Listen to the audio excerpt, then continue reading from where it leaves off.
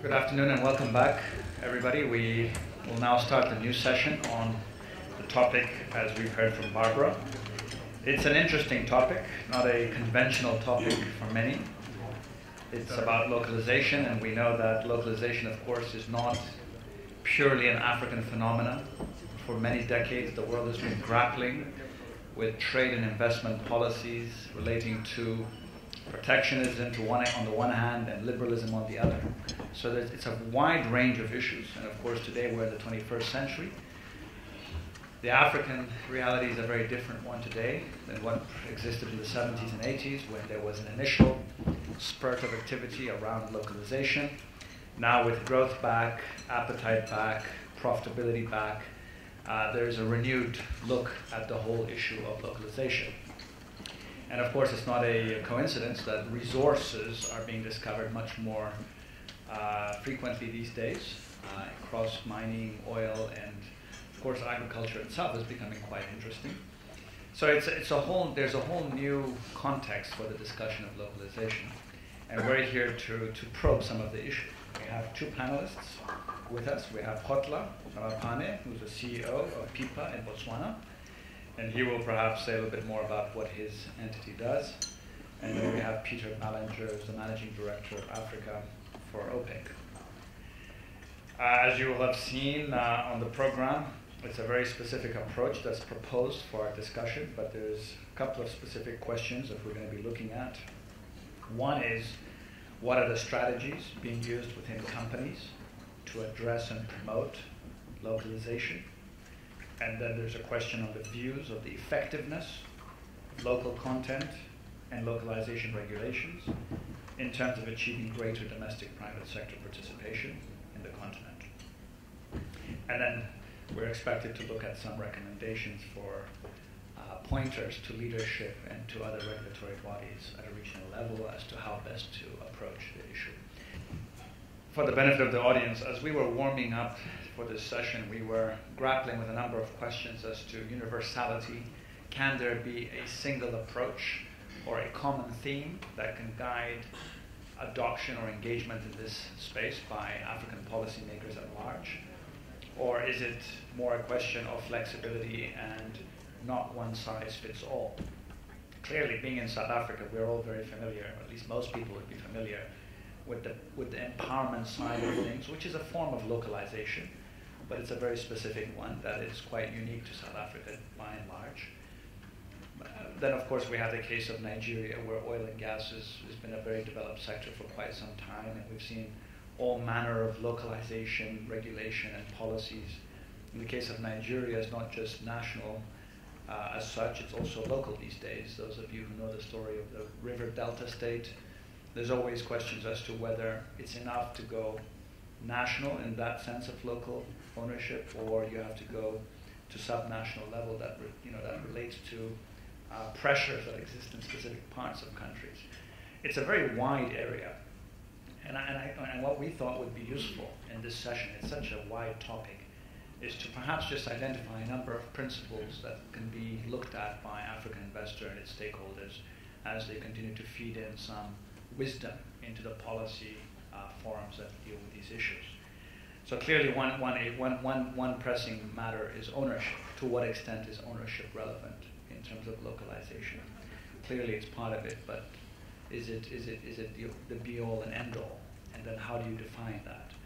One of the very interesting developments that was discussed yesterday in a session with NEPAD, a different event, was the whole development of capital markets. We have so many countries now with capital markets, equity markets mainly, and there's many ways of bringing local ownership into ventures or into businesses without having to go with the old model of 51% shareholder by a specific entity that has all the right connections. I don't need to go more into that specific scenario. So there's all sorts of new opportunities that we're seeing now for promoting localization. And in fact, from a foreign exchange risk point of view, it's also a good thing to raise local equity. So it's actually could be a very good win-win approach for foreign investors to come in and raise equity from local participants. The supply chain issue is an issue that's getting a lot of attention these days, partly because infrastructure has been a priority for 10, 15 years in Africa now, and industrialization now is a very, very focused area of debate. In fact, at the AU summit next week, industrialization is going to be one of the key themes. And when you talk about industrialization, there's always a bridge to localization. Jobs, local industry, enterprise development, there's all these elements. And so really the question that we need to maybe look at here is, what are some of the lessons of experience? The panelists and myself couldn't quite answer amongst ourselves the question as to which African country has been very successful with localization. We know that the East, Asian tigers, have had a lot of experience in this area, and there's been a lot of success there. Many of our leaders look to Asia for some of the experience. But Asia has infrastructure. Asia has invested heavily in education for many years. And so the initial conditions there are different from those in Africa. So what I'd like to do maybe is just open up the floor to take any input or questions on the matter, and then we can close up as the panel. We are also trying to help the event catch up on time. Any takers? You don't have to be local to be a taker. Barbara, you wanted to come in? Can somebody pass the microphone to... Give me a chance to think of the question.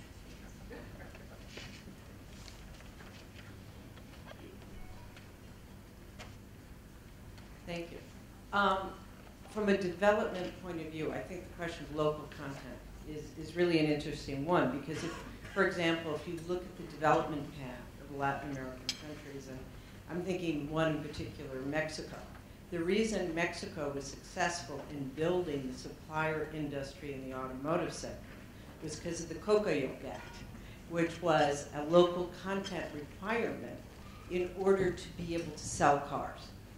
Okay? And it forced investments from, and the reason for this was a trade deficit issue, that they were really forced to be able to reduce the export of cars and bring it. So you see that there's been some successful results used by countries years and years ago with local content.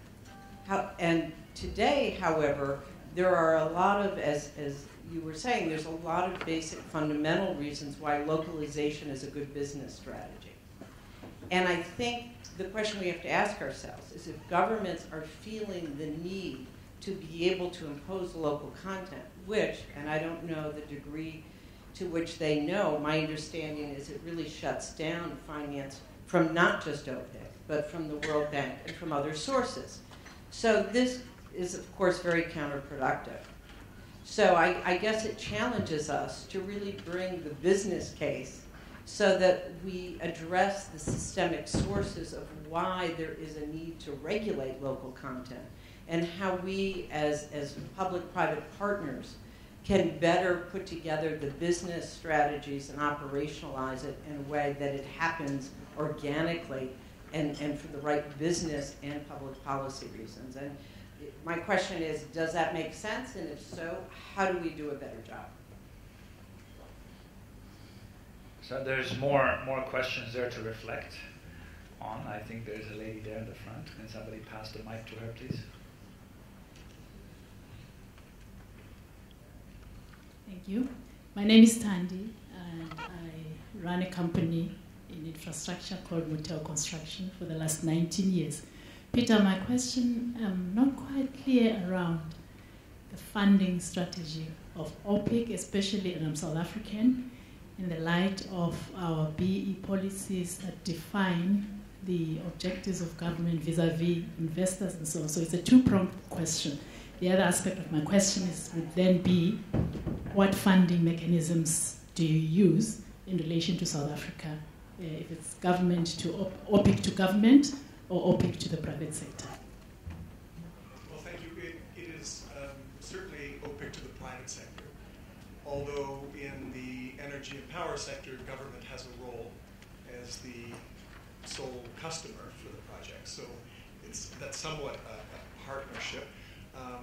I did want to just comment on the need for government investors and development organizations like the IFC, like the World Bank, like OPIC, like USAID, to have a dialogue about how they implement localization policies so that they meet their objectives and that they begin to go away when those objectives have been met. I'll just give you an example. Before opening our regional office here in South Africa, I was in India. And in the energy sector, we had dialogues with or a dialogue with the state governments, which were much more flexible as the off-taker of the power that was being produced mainly by solar and wind developers. They were much more flexible in maximizing or implementing policies that maximized local participation in the project than was the national government. And so consequently, while I think now 90% of our portfolio in India is in the clean energy sector, every one of those projects was with a state government as an off-taker because we couldn't come to an agreement with the national solar mission, the federal government, the central government, that would allow OPIC to be able to finance those projects. Consequently, what happened is through doing all of these projects and working with local banks, primarily on hedging for the currency risk, now the local banks understand the risks of these kinds of projects. And so you're actually seeing development through the renewable energy sector of lending capacity, local lending capacity. So that is really the kind of effect that OPIC wants to have by supporting the private sector. If a local bank is willing to make the loan, then OPIC will step back and let that bank make the loan. We can support local banks and what have you, but we don't want to interfere with the private sector. What we find in the infrastructure sector is that the tenors that are required are so long that there isn't often an alternative in the local financial sector to undertake those projects. We can do it directly, as can the IFC, or we can work with a local bank, guarantee a loan, help them extend the tenor of the project. But really, as an economic development agency, what we want to see is the economy grow through a variety of methods, not only in labor and local manufacturing and training, but also in the financial sector.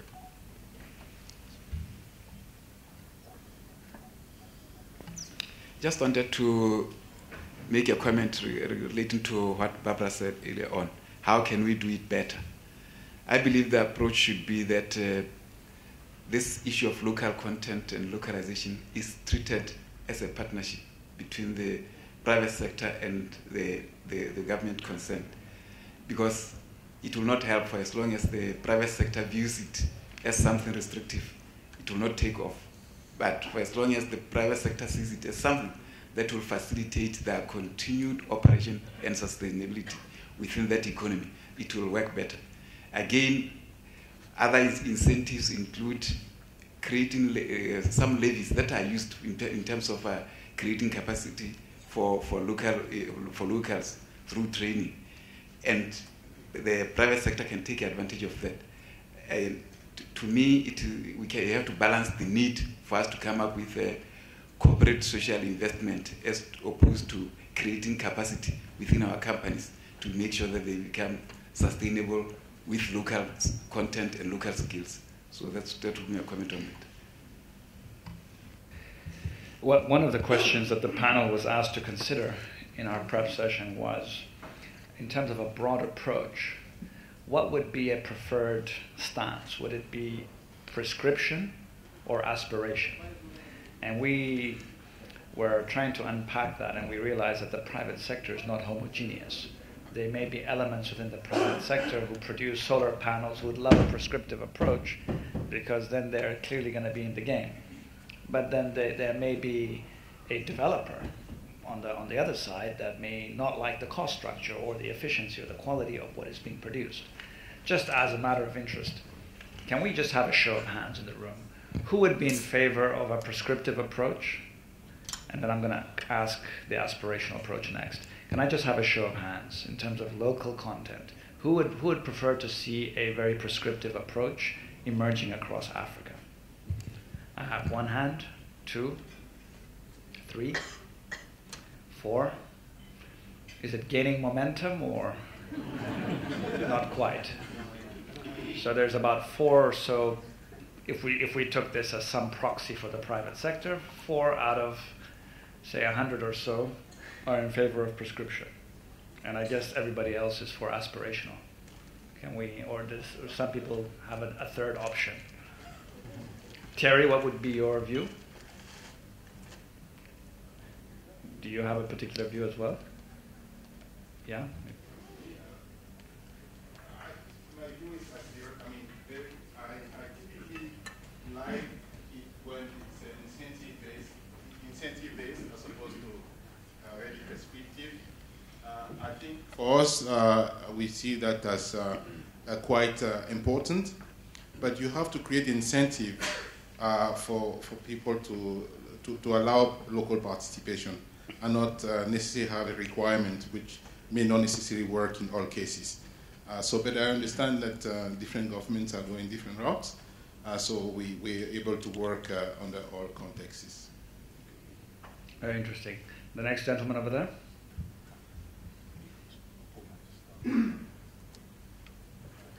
Reginald Muzeri from Uto Capital. I think the question is a difficult one because I think when we look at fundamentals, one is that it's important to earn your right to the table and to be able to do things. However, when one looks at the whole equation of economics, what tends to happen though is that habits and relationships tend to be cast in stone, and when there's a club that does things a certain way, it's very difficult to become a player in that place unless you have some mechanism that shifts that behavior and that discussion. So whilst in favor of the more aspirational type, in some instances you may need to have short-term interventions that force a change of behavior. Otherwise you don't get a change. And I guess when you look at part of what has been Africa on the whole is you have I guess generally a disenfranchised population, and it's very difficult to get into those situations unless you have some mechanism for opening up opportunity.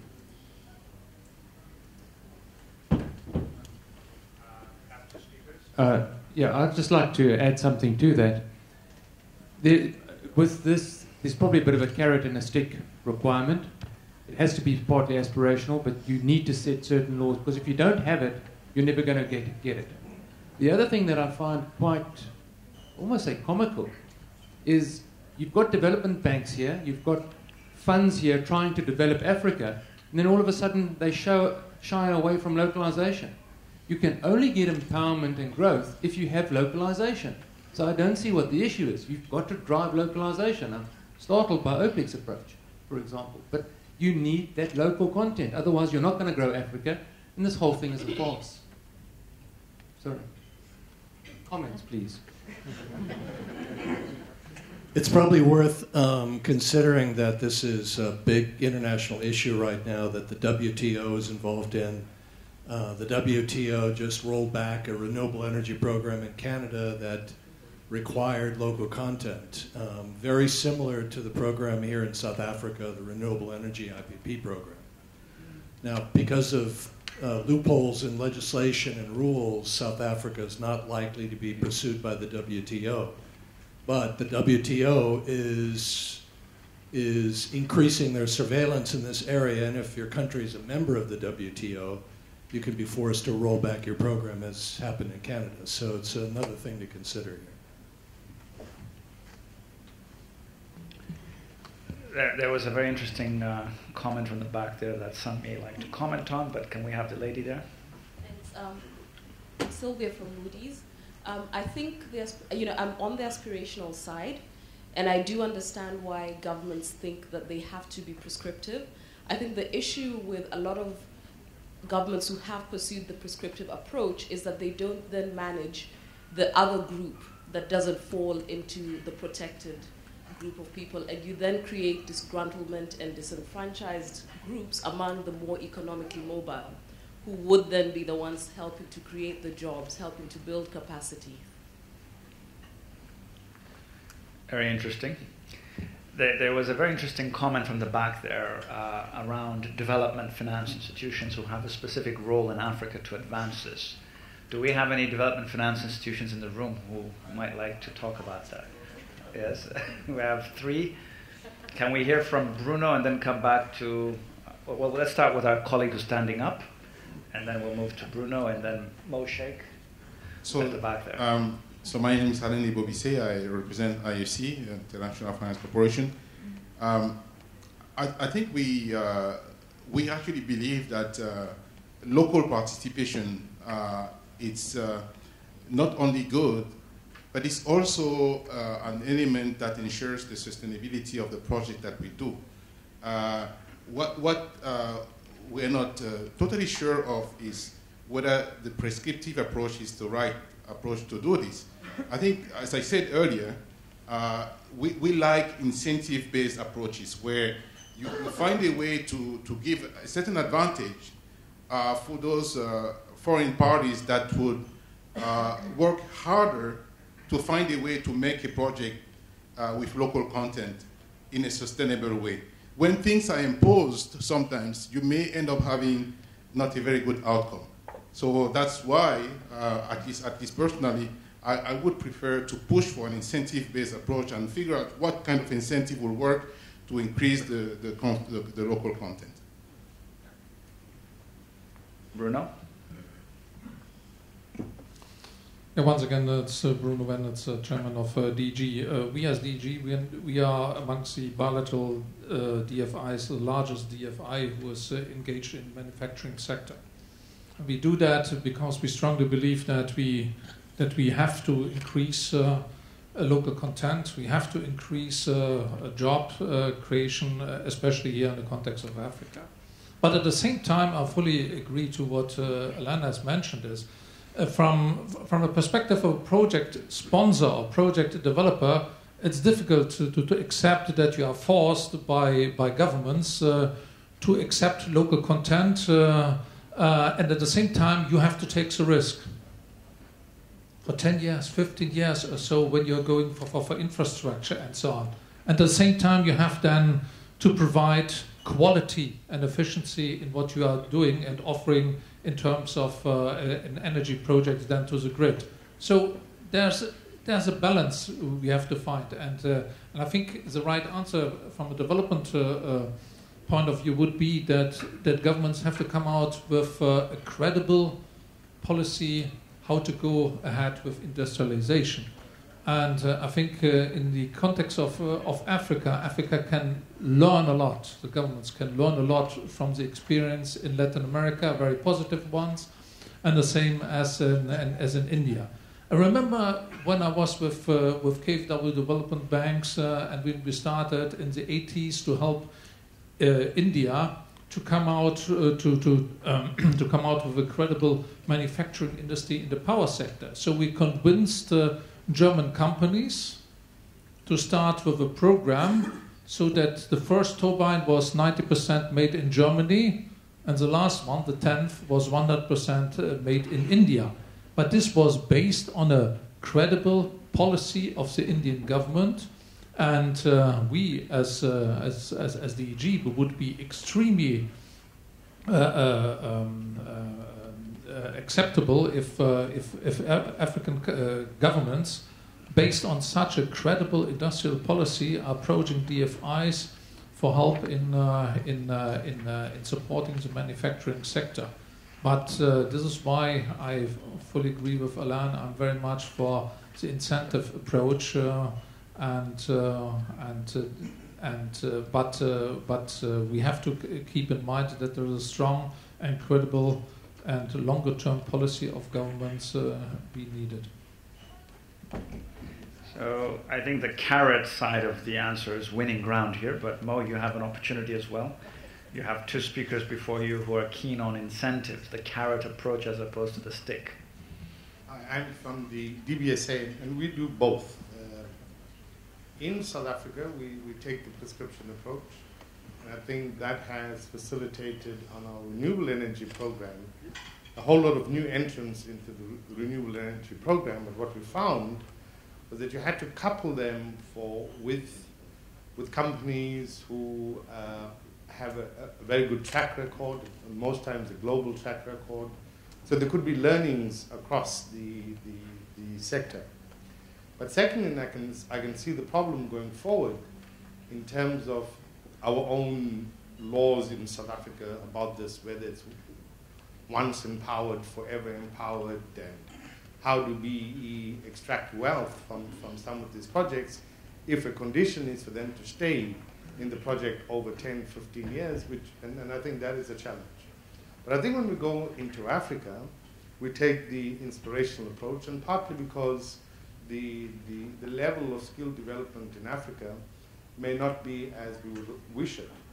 And again, we would like to see the coupling there, but our risk matrix in Africa is a little bit different than the risk matrix in South Africa.